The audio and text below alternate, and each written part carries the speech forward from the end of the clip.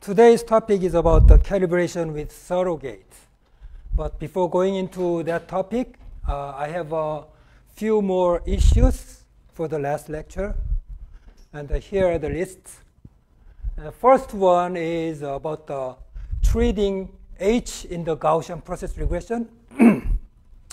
The H is the, in my lecture note, the H represents the correlation parameter in the, appearing in the correlation matrix. And this is responsible for how smoothly can we make the curve pass through the data set points. And previously, we have considered this as a fixed value. But now I will show you there is also a way to treat this as one of the unknowns in the estimation. The second thing is about the imposing uniqueness of the calibration. This issue was also explained previously, that in case we introduce the discrepancy, we will end up with the some kind of a confounding problem between the calibration parameter and the discrepancy parameter. Because of those two parameters, we will have non-unique solution. Every time we go through the Markov chain Monte Carlo, we will get a different answer. And that made me uncomfortable. So I will show you how to avoid that problem by imposing uniqueness. Third one is the calibration by increasing the number of parameters. The motivating example that I am doing now is always about one parameter. But I can do that by increasing the parameters as well. And I will show you some of the results. And all these processes, this is in my case, this is the important remark for me.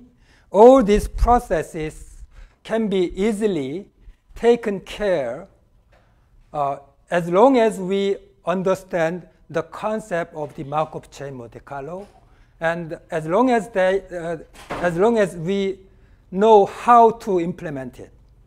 And all these issues, we can make it very easily by adding some of the parameters or removing the parameters. So this kind of a very trivial effort. In the other method, that would not be easy. For example, if we use the inverse CDF, or that's the same thing, the grid method, we will have a much increased computation if we increase the parameters. But in the Markov chain Monte Carlo, that's not so a serious matter. We have a similar number of calculation or iteration, we get the same answer. So that is another power of this process. The first one, the treating H in the Gaussian process regression. And for this issue, what I considered was this data set. In order to review or practice one more time about what is the ordinary Gaussian process regression. In this case, we will try to make the curve pass through the data points. So for that purpose, I introduced this example, this data set. One data at a point over this range. And at that time, what I showed you was using the parameter H. By increasing from this value to this value, I obtained these results. As we increase the value of H from here to here, you can see the trend of the Gaussian process regression. We will have a smoother curve, and also we will have a less uncertainty, narrower bound of uncertainty. So that means that we have a better results with the higher H values. But my experience, and also I gave you all the MATLAB codes to you. You can experience yourself. If we increase further, we will end up with the singularity problem. So we get failure. And in my experience for this particular problem, the threshold value, I can say, was somewhere around the 0.3.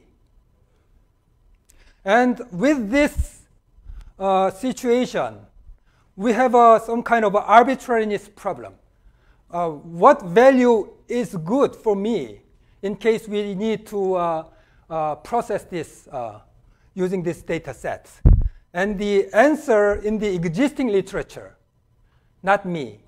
The common practice of the existing literature was to use the maximum likelihood estimation method. And this is well established in the literature. And I show you one more time of those. You have to go through the optimization to get the single optimum value of H. And according to that literature, they say this is the optimum, and use this. And that is their recommendation. And once we have this value, we will also calculate the other parameters. That all these are, we call these as the maximum likelihood estimation.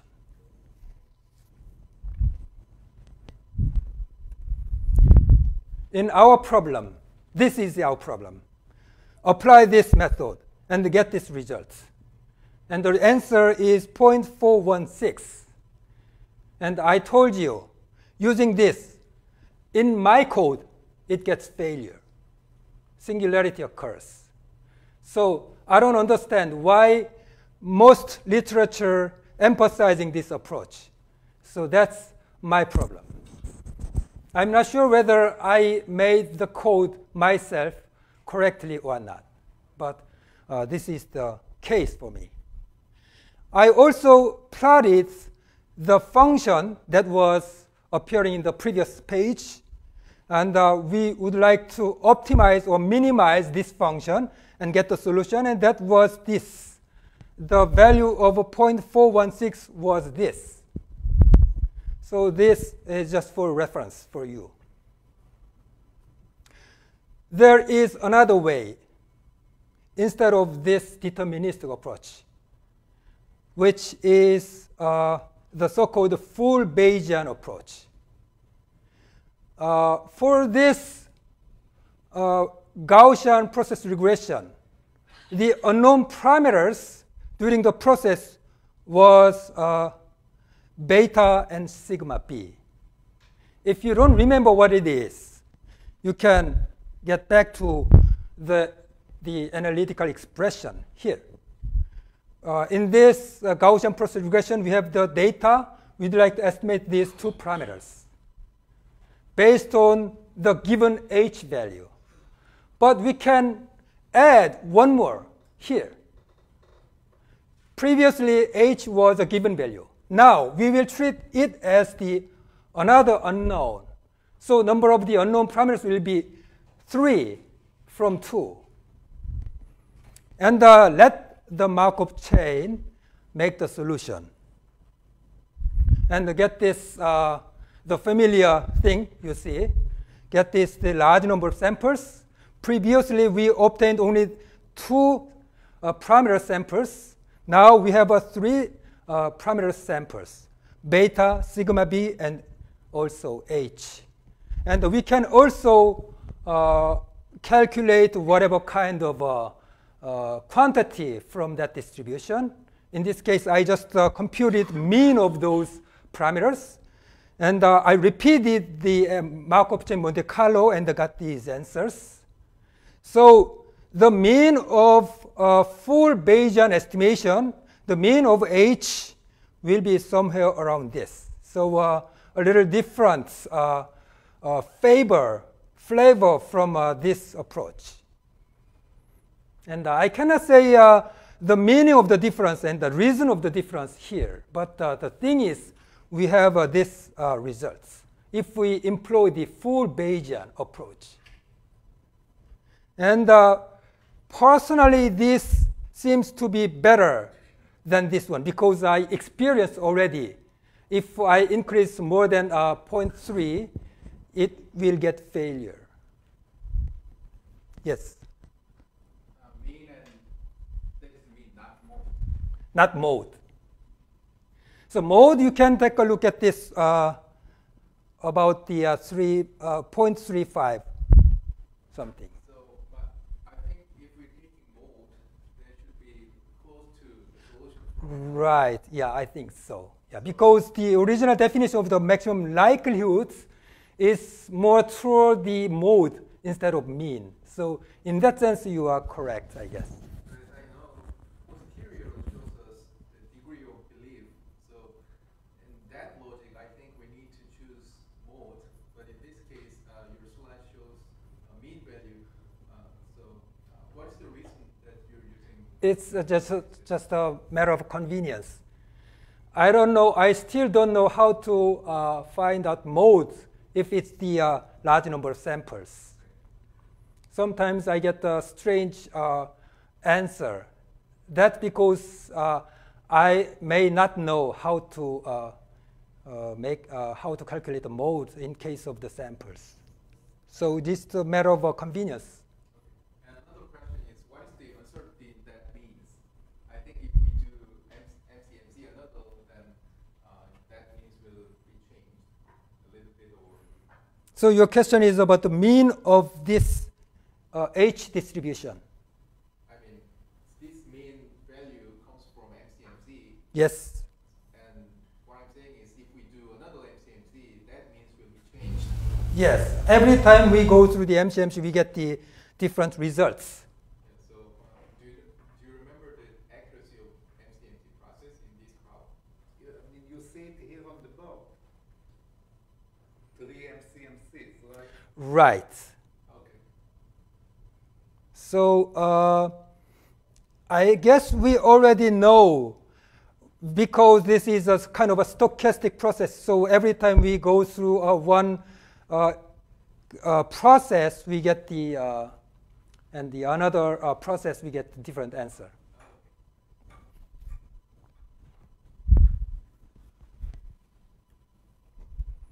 The second issue that I like to talk about is about the uniqueness of the calibration. When I explained this thing in the last lecture, Aniban.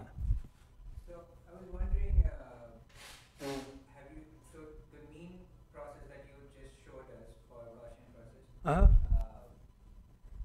has it ever failed whenever you have tested it? Oh, using this. Yeah, that's a very critical question. And it seems to me that the beta values vary a lot. I mean, even if you change H a little bit, the betas will vary a lot. Beta and the sigma b. so, yeah, let me say one more time about your question. Your question is, if I made H as in the form of samples, individual value of those samples may include the higher values as well. And in that case, using that value, we get failure. That is your question. Yeah, okay. And it may happen. So that's another difficulty that I have now. And I told you we are already at the front of the research area in this topic. So that is another thing that we should solve in the future. Yes? So you mentioned when H is somewhere between, somewhere around 0.3, there is some singularity issues. And I'd like to know which parts of the model have the singularity when you train it. When I say we get singularity, at what parts we get it is your question in the MATLAB code. We have a command or function for multivariate normal distribution by inputting two things. One is the mean, the other is the covariance matrix. When this matrix, covariance matrix, it's responsible for the correlation between any 2 points.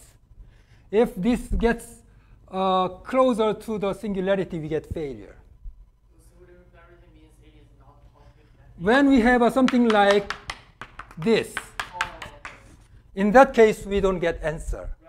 Yeah, we get failure. So this means that we have a very strong correlation between the 2 points.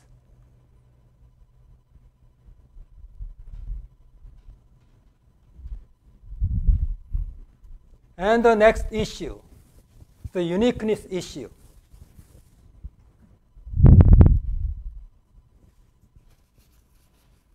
Because I was not comfortable, I looked through the literature that have addressed this issue and only found 2 things. One from the famous Kennedy-O'Hagan paper. At the end of the paper, there were discussions by the other reviewers. Interestingly, there were reviews of the paper that was included in the paper. And one of the reviewers raised the question about this.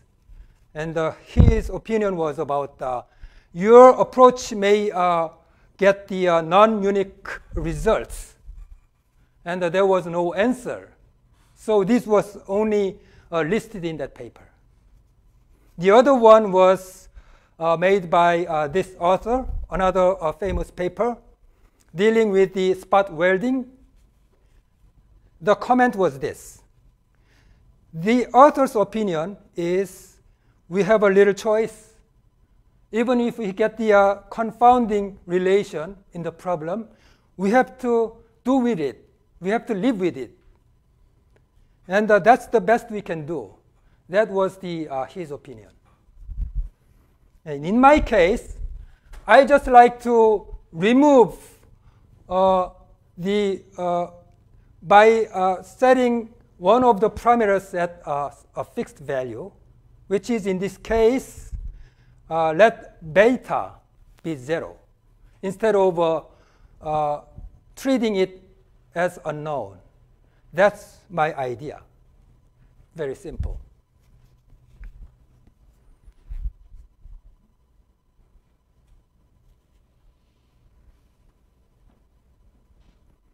So I hope you remember the thing.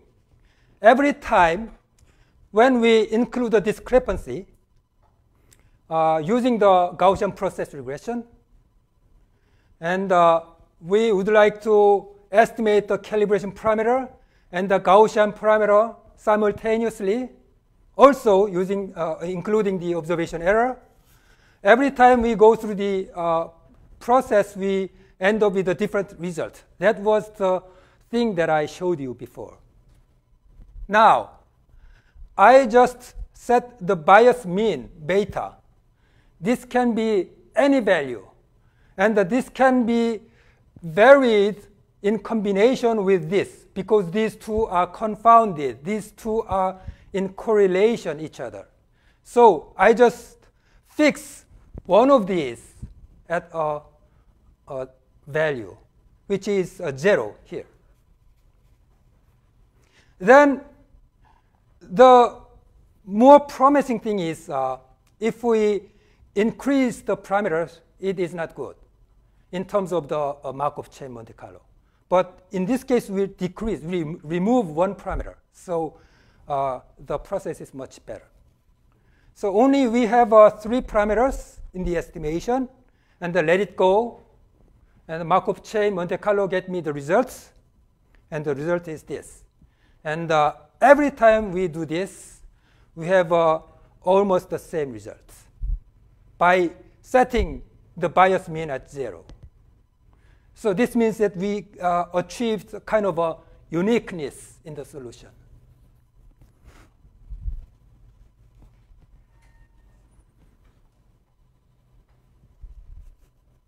Third one is the calibration with the multi-parameters. Previously, I just put here 5, and I didn't consider this one, and only estimated this parameter, single parameter. Now, I attempt introduce this function and estimate all 3 parameters using the Markov chain Monte Carlo. So the number of parameters is increased to 3. And already I put the bias mean at 0. So I have only one GPR parameter for the discrepancy. And the last one, always the same, the observation error. So the total unknown parameters are these. 5 parameters I have to estimate. Go through the MCMC, get this result. In this case, we already know the pattern of the true function. It was 3.5 plus 1.7 minus something. So because we already know the structure of the true behavior, we can make better estimation of that function, and this is the result. The true behavior is dotted black, and the green is the estimated mean of the estimated one. So we get the perfect agreement. Also, as a result of this process, we also included discrepancy in this process. And the discrepancy is given like this, virtually 0. So we get the best result we can get for this motivating example. I said there are 2 purposes when we introduce discrepancy. One is to close the gap. If we made wrong assumption about the function, no matter how we try, we will get the function like this. And we have a definite difference between the true and the function model. In that case, in order to compensate this difference, we introduce discrepancy and add this to make closer agreement to the data. That was one purpose. The other one is to examine the quality of the model. If we have a large discrepancy as a result of this, that means we have a very bad computer model because we have this much discrepancy. If we have almost 0 discrepancy as a result of this, we are happy. We have a very good computer model that can closely simulate the reality. So the bias has that kind of 2 purposes.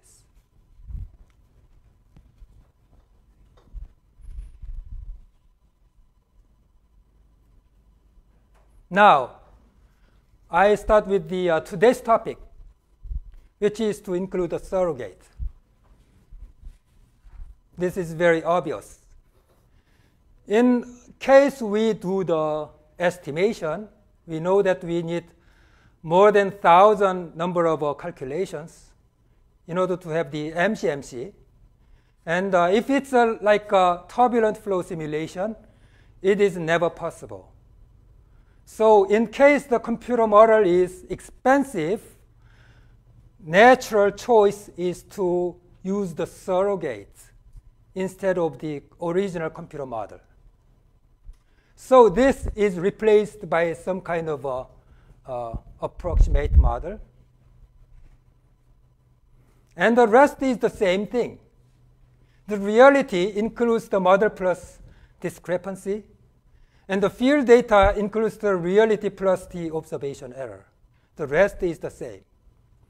And in this case, once we introduce a surrogate model for the GPR, we have a little confusion.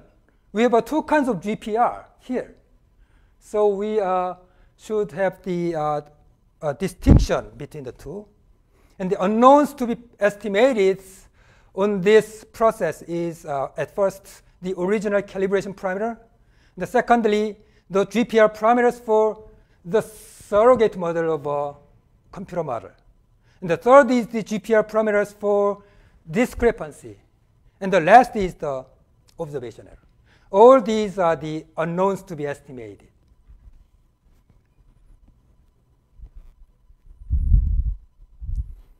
And as always the case, I go through the calibration process in the order of the complexity. And for the purpose of facilitating your understanding, I repeat the previous cases. And after that, I will go through the surrogates. This makes you better understand the most complex case of the calibration. And in all the cases, this is the central point. We are relying on the Bayesian framework. Posterior of the unknowns are proportional to the likelihood of the observation data based on the parameters multiplied by their priors. This is the fundamental thing in this process. And I will show you only the likelihood. I don't want to show you even the posterior, because the likelihood is virtually the posterior in case we have a non-informative prior. Non-informative prior, it means we just multiply the constant. But in this case, in the case of the standard deviation or the variance, that's a little different. In that case, we multiply this. Otherwise, we ignore. So likelihood is the same as the posterior. So keep in mind this in the following derivation. The first is the simplest case that we dealt with in the lecture notes, 13th lecture notes. In this case, we have a computer model in its original form, and we have a data, a pair of observation data, XF, YF, and we'd like to estimate a known parameter, calibration parameter theta, and the observation error sigma. Very easy. And we have an n pair of observation data here. Then, in terms of the implementation, this is like a n by 1 vector. This is another n by 1 vector.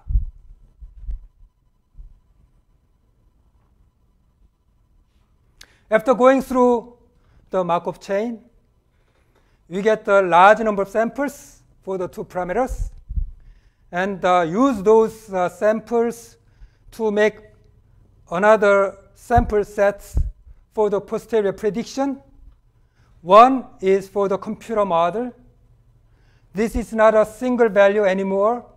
Theta has 1,000 numbers. The same way, the computer model has 1,000 numbers. So kind of a distribution. And when I show you figure like this, the green is the mean of this computer model. The red is the upper and lower bound of this computer model. And this computer model, by adding observation error to this, we will get the prediction of y, which includes the observation error. And the upper and lower bound of this prediction is given by magenta color. This is the thing we learned at the beginning of the calibration. Next is the including the discrepancy using the Gaussian process regression. In this case, the likelihood is this. One more parameter is added in the likelihood because of introduction of a Gaussian process for the discrepancy. And the function expression is given this way. So one more parameter is added, and this sigma b represents the uncertainty of the, how do I say, the Gaussian process regression in between the points. If this value goes higher, we have a large upper and lower bound of the Gaussian process. If this is smaller, we have a slim bounds between the points. And do the same thing. Into the Markov chain Monte Carlo, we get the samples of the three parameters.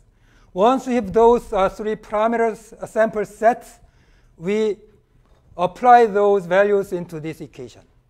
But in this equation, the thing is much more complicated because of GPR. Every time I explain GPR, it's not easy to get you what its idea. In this case, we have to use this equation to calculate the discrepancy using the obtained samples. The red parts are the estimated samples as a result of the Markov chain Monte Carlo. So you can think of these as the individual number and individual number of this, individual of this, and get the value and repeat the same thing with the same amount of the sample, same number of the samples. So the result is the distributed form of this. We have this solution, this solution. This is the computer model. This is the discrepancy in the form of GPR. Add these two, get the reality. And add observation error to this to get the prediction.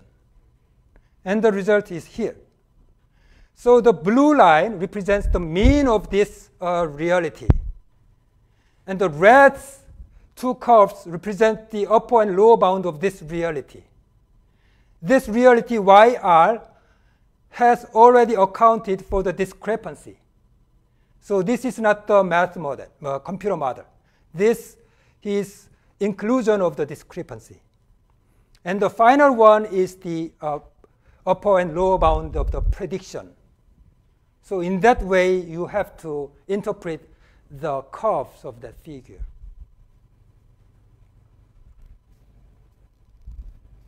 Yes? So the previous slide, could you show me the previous slide? Yeah. So here you're using QB. How do you determine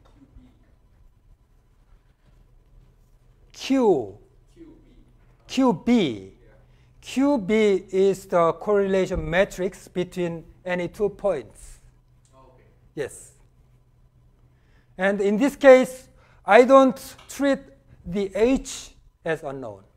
In this particular case, I just put H at 0.2, so a fixed value.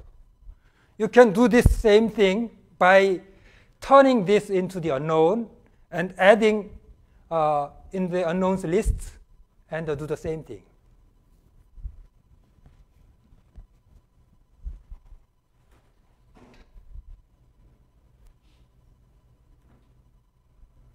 Now, we begin to go through the calibration with the surrogates.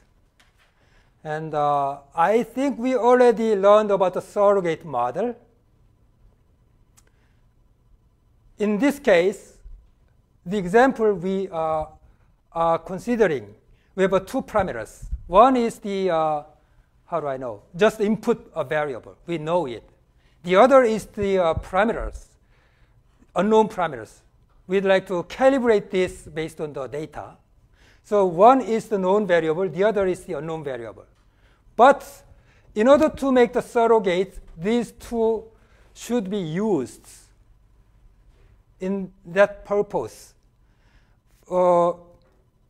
We need to generate sample points using the design of experimental technique for these two parameters or variables. So for this purpose, I introduce another letter or variable capital X that includes these two parameters. And for example, if we use the Latin hypercube and the 21 sample points, we get the answer like this. And let the computer model get the output at each of these points. Then we will obtain this pair of data sets. And I will call the number of computer experimental points is M, as opposed to N. N is the field number of field data. Field observation number of is N. And on the other hand, M is the number of computer experiments.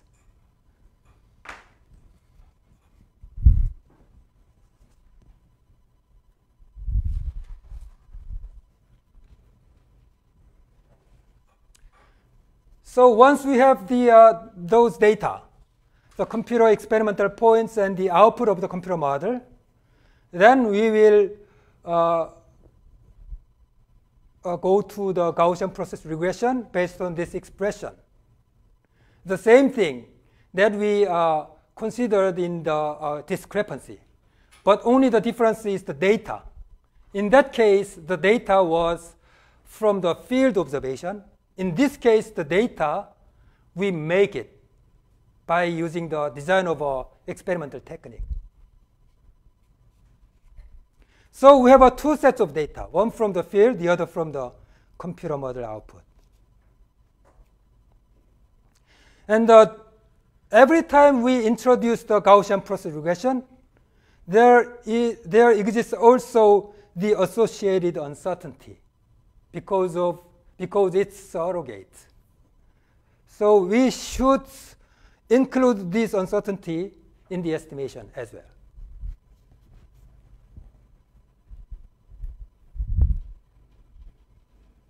But before going into that direction, a kind of a remedial or a simpler version of the approach is the so-called plug-in approach.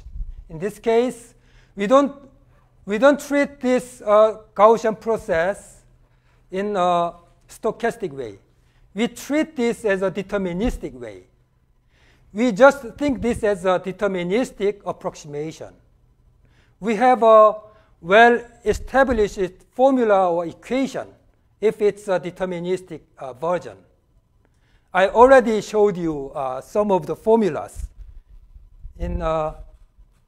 which is here. MLE estimation. That is the thing. We just use that formula. In that case, we can point estimate the beta, point estimate the sigma b. That is it. We don't go further. Originally, if we have to be fully Bayesian, in that case, we have to obtain these parameters in the form of a samples or distribution.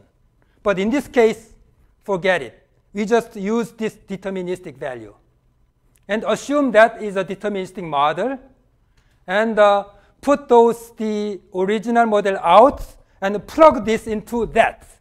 That's it. That is the simpler approach.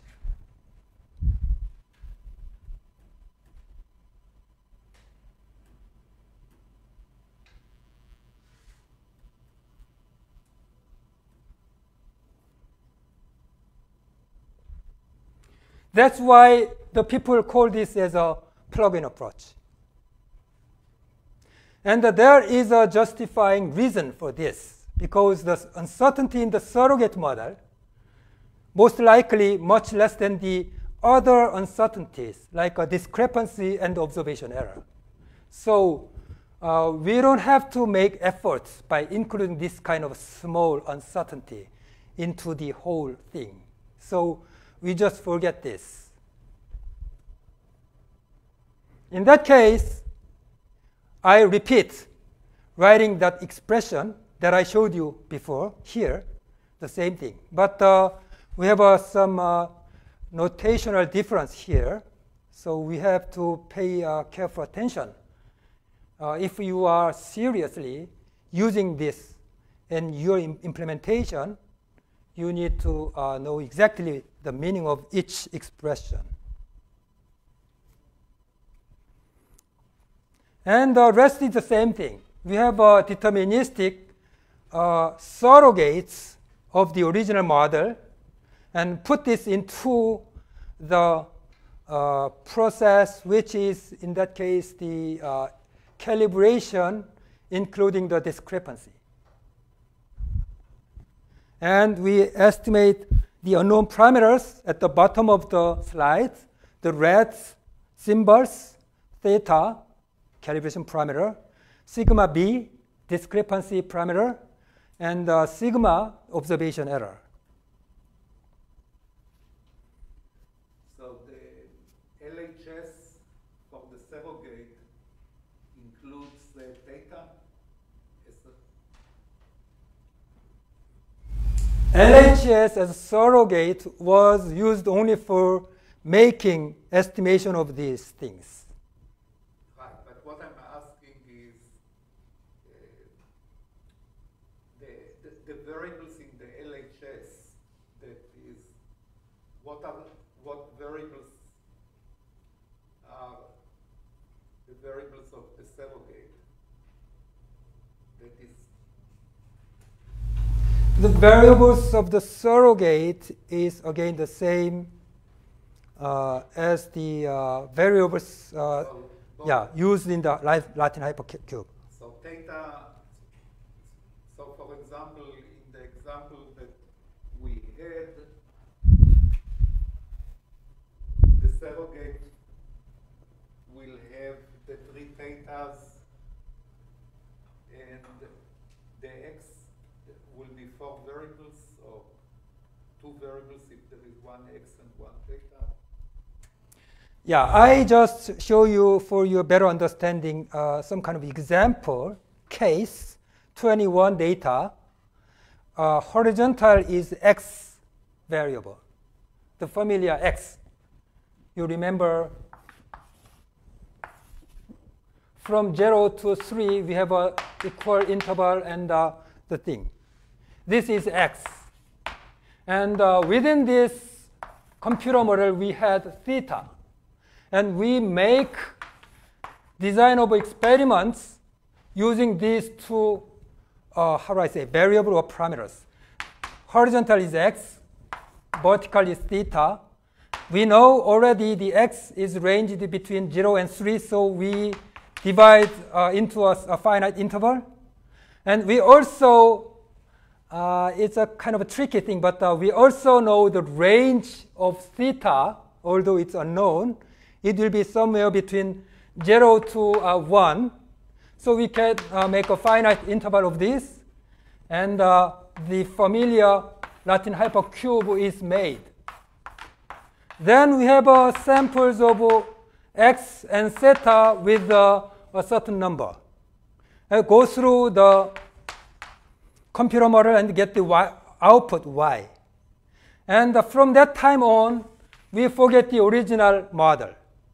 We established the Gaussian process regression. That is the thing. So here we want to make a surrogate model instead of using direct function from Yes. computational model. Right. The direct function, you remember, it was this one. We forget this. We will use totally based on this data, we will use the approximated function.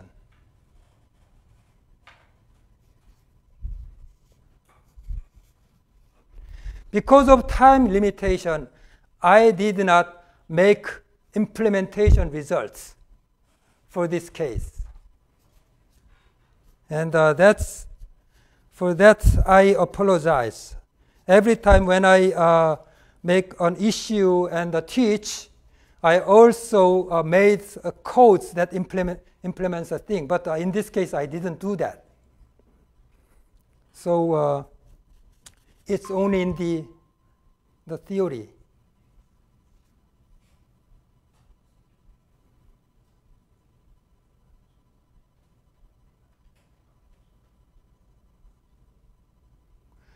So the rest is the same thing as I told you. We estimate these 3 unknown parameters and go to the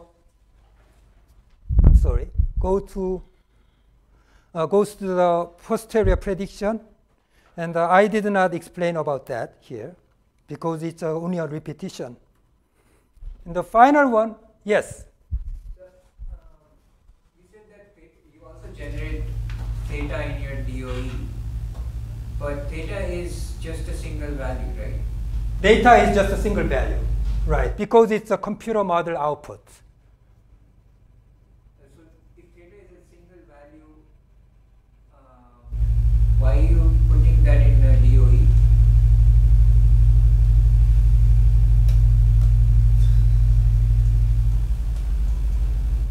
The question is, I don't understand. I mean, what is theta? Theta is the part of the computer model, right?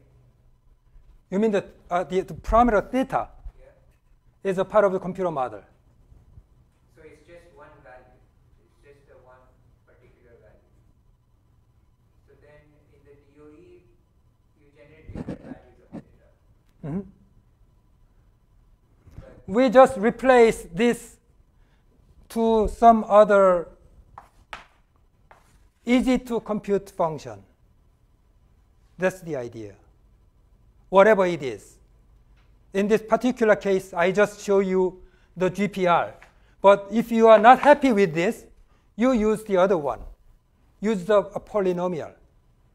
In that case, you will have to make 2 parameters polynomials. Like how do I say? Alpha 1 x, alpha 2 theta, alpha 3 x theta, alpha 4 x square, alpha 5 theta square, something like this. And get the solution for these coefficients. And use this function afterwards instead of this. But theta is a constant in the function, right? The original function, 5 exponential minus theta x. Yeah, here it's a constant. But now it's a function of this variable here. It's unknown constant that you want to estimate. So that's why you need a range of values. But the true function, whenever you use a DOE, you also evaluate the true function value. So if you evaluate the true function value, how are you putting in, where are you putting in the different values of data? In there? But then that's not the true function value anymore, right? You don't know what theta is. That's the purpose of calibration. Right. Once you make this surrogate function, you use this to calibrate theta instead of the original function. Taiki.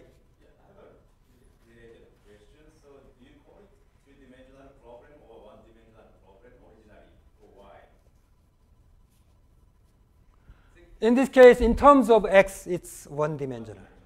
And in that case, theta is just a parameter, coefficient. But if we turn our viewpoint differently, turning here, in that case, the function is a 2 variables function. Only for the purpose of calibration. Right. So Wednesday, I will continue. And some of the applications about this.